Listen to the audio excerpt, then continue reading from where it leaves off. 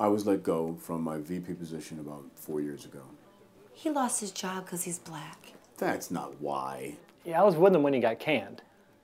And they called my boss and said, some black guy and myself were responsible for the housing crisis. They meant Obama. I said, what the fuck?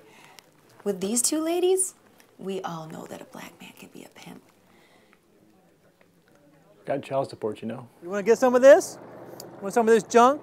This junk inside your trunk, huh? Gotta do what you gotta do. I'll tie your little ass up and fucking spank you like a little girl. $100. All it takes. Of course I'm pissed. He's sleeping with more married men than me. They're both fucking divas. Who took my lipstick? Who's got my wig? Who put cum on my little black dress? Jesus Christ, what am I doing? Cocks are cool, you know? I mean, it's a job.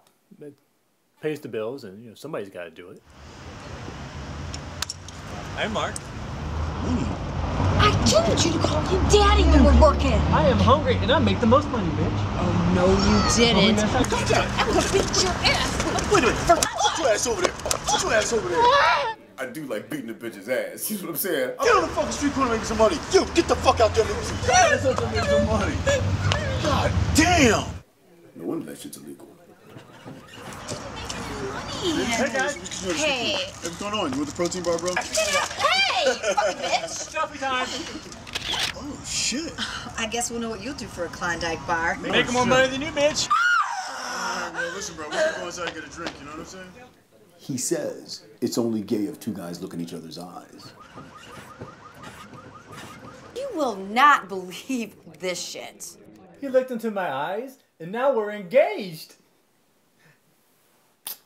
I'm knocking that bottom out. I guess conservatives are right. I looked him in his eyes, and he turned me gay. I'm a strong woman. I'm gonna do it on my own.